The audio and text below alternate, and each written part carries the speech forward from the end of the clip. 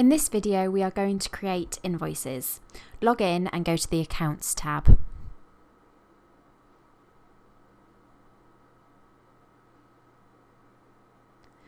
The Pending tab shows orders that are ready for invoicing, while the Current tab shows all outstanding invoices.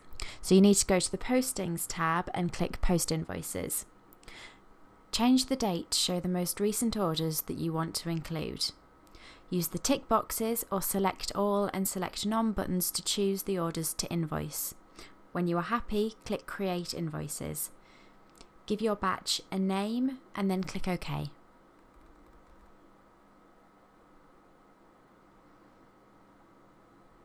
Click the email button on the next screen to send your customers their invoices via email.